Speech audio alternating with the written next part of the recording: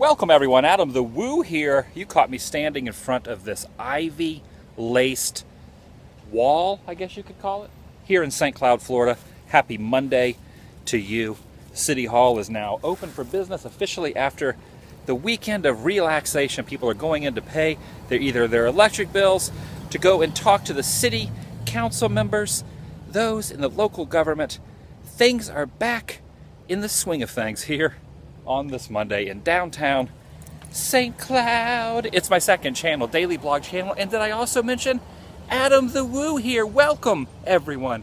Adam the Woo here. I've got a lot on my mind today because I need to get this vlog uploaded sometime in the very, very near future because I'm actually heading down to Yeehaw Junction.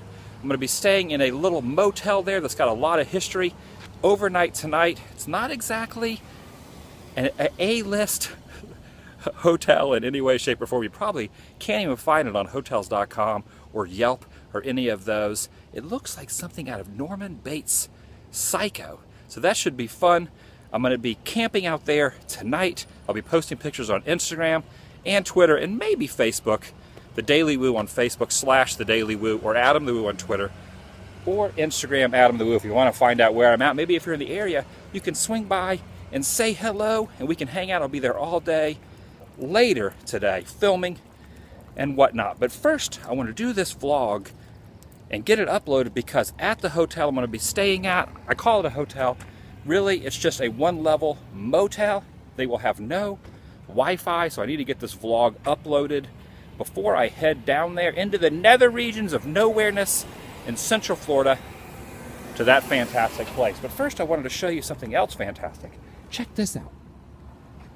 If you'll notice, this right here, this building right here has been a series of different things. A lot of them have been Irish bars. I believe it was called O'Doherty's. Before that it was called something else, and before that it was called something else.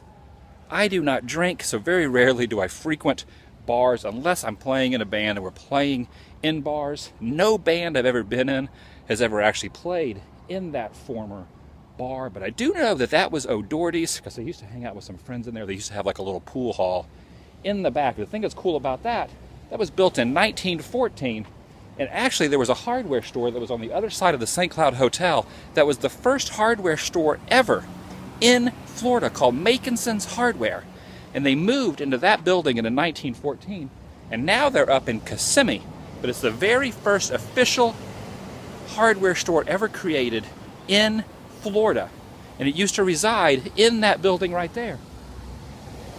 But it's not there anymore. They moved up to Kissimmee. And if you think that's exciting, let me show you something even more exciting than that. Let's do the swoosh from hardware to to bank robberies. You ever heard of John Dillinger, the famous bank robber? Well, the story is told, even though it's never been 100% confirmed. There are a lot of local legends, historians that have passed on this story, that right here, at what once was the Citizens Bank of St. Cloud, this was one of the original buildings, built in 1910, 1911, 1912-ish. That used to be called Citizens Bank. They've actually changed the name to People's Bank. You can see the little awning up there. And there used to actually be a clock that was right there on the corner of the building. I just bumped into the American flag there. Had to swoosh it out of the way to show you where the clock once was. And I think, I'm not sure on this, don't quote me on this, but there's actually a clock right up here. And part of me thinks that that clock that's mounted on this police substation used to actually be mounted on the side of the People's Bank, the former Citizens Bank. In 1934 or 1935, I can't remember the exact year, rumor has it, legend has it, that the famous John Dillinger, one of the most famous bank robbers in existence, robbed this bank. Just imagine that. John Dillinger and two other guys, they said there were 3 guys, robbed the bank, and when they left, John Dillinger supposedly leaned over to the teller and said, "Tell him John Dillinger sent ya? No, tell him John Dillinger robbed this bank. Tell him Large Marge sent ya." That's not what happened. And maybe John Dillinger never said that either, but you know how local folklore is started? Urban legends are created.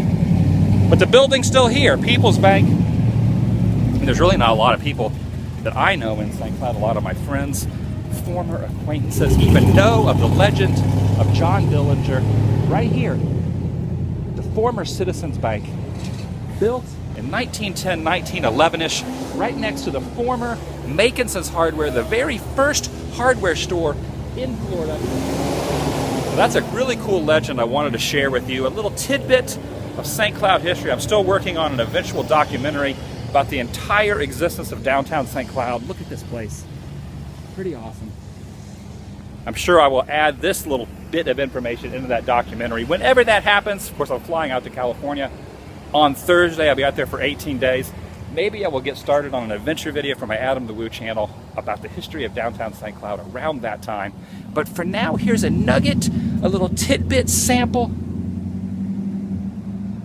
of the bank that, yes, maybe, possibly, that John Dillinger robbed. John Dillinger could have ran right past this pole. John Dillinger could have leaned up against this wall.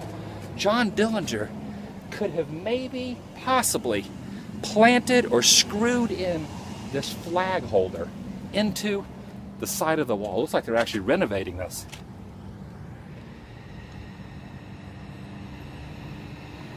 It's actually been quite a few different things over the years. The last thing this actually was some kind of a card shop where they played games. A lot of kids would hang out here late into the night, board games, kind of a big nerd fest, which is really cool to see a lot of the St. Cloud youth out here in front of the former bank. Before that, there was a coffee shop and a bar.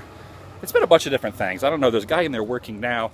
No telling what the next thing he will be creating. Maybe he's creating an homage, a museum to John Dillinger, if you will. What do you guys think about urban legends, stories that when someone says something, it becomes something else, it becomes something else, it becomes something else?